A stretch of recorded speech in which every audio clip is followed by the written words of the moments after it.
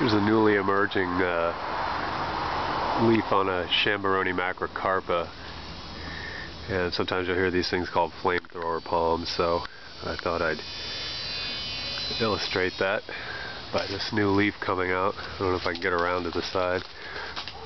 And what's interesting is this new spear on this Chambeyronia right here is green